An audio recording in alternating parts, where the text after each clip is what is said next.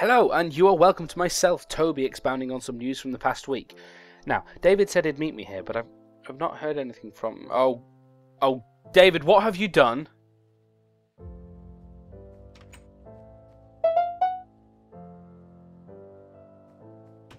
First this week we hark back to Minecon 2011 where all was exciting and releasey. Remember the guy that got up on stage with his girlfriend and performed an amazing surprise proposal? Well, they, Matt and Asia, got married and everyone's talking about it.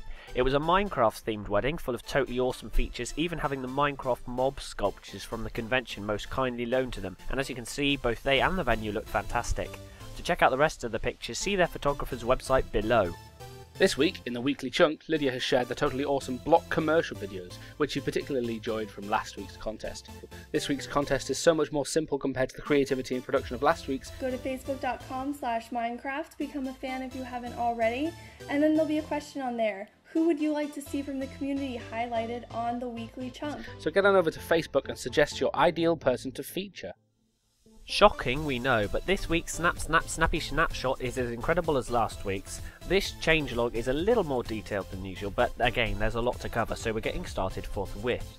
Firstly, villager trading has been changed so that villagers are now able to trade 2 items. One example of this is found by trading with priests, who can now enchant armour and tools for an emeraldy price, and the armour itself, of course, plays items like so and reap the enchanted reward. Speaking of enchanting, the system has now been considerably revamped, the max level being lowered from 50 to 30, and bookshelves now max out the highest number possible.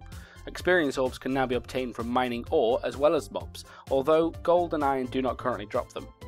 Also, when items are collected from furnaces after smelting or cooking, orbs are received. Mojang seems to have traps on the brain because tripwires have been added. Create a pair of tripwire hooks like so, and when placed opposite each other within a distance of 18 blocks they can be linked together by placing string on the ground. When triggered they'll emit a redstone current for traps or door opening or closing or whatever. Similar to last week's pyramids, jungles have had a dungeony addition this week in the form of the Mayan-like temples. Like the pyramid, they have 3 floors, but the ground floor is the most fascinating, containing 2 traps built from the new tripwires. These are hooked up to dispensers that shoot arrows, so really watch your step. Once you've disabled the trap safely, you're free to loot the treasure. There's also a hidden loot chamber, accessed by pulling 3 levers, but we'll let you explore that one for yourself. Alternatively, you could break the wall and get the rare chiseled stone blocks, and some sticky pistons too. The crafting GUI has been added to with another tab for potions, which is a huge relief, no more mods needed for that one anymore. There's also a delete button in the inventory tab so that items can be scrapped easily. The beginnings of an adventure game mode, /game mode 2, are visible, with the current changes being that blocks are unbreakable in the game mode, although levers etc. are interactable. Blocks can also not be placed. An emerald block has been added which can be made by placing 9 emeralds in the crafting area. Jeb has chosen to keep the emerald ore in the game, but of course it's still super rare.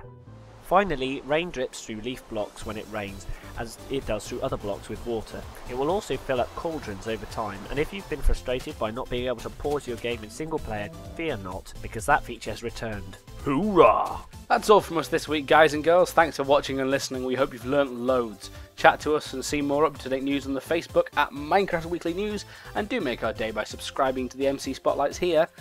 If you want to catch up on recent news, there's last week's episode right here, and next week's episode will be linked right here when it rolls around. Take care, and we'll see you soon. Goodbye.